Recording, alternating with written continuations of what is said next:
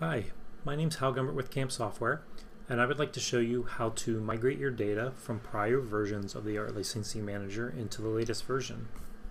As you can see in the bottom left-hand corner, we're currently running version 2.15, and we have the ability to import from version 1 or even from version 2, from earlier versions. In fact, you can even migrate from the same version to the same version. If you think you're having some sort of data corruption problem, one method to possibly fix it might be to migrate it into a fresh copy of the database.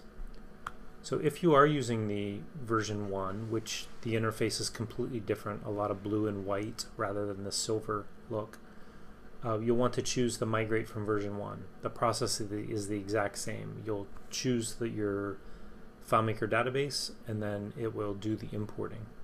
So I will choose migrate. And here it gives you a little bit of information on what is going to happen. It mentions that you're about to migrate to this database, known as the destination from a previous database, known as the source. And after pressing continue, you'll be prompted to select the source file for the migration. So we click that. And I just made a copy of the .usr file. When it asks you to do the migration, if you're using the runtime version, which we distribute from our website, you'll want to choose the .usr file that is inside that folder from your current version of whatever version you're using. If you are using the standard version of FileMaker, this will be a .fp7. So I will choose this file and choose open. And the second file is opened up and it's not registered, so I just need to click continue. And it will move the other window to the back, and you'll see a progress bar in the upper left hand corner.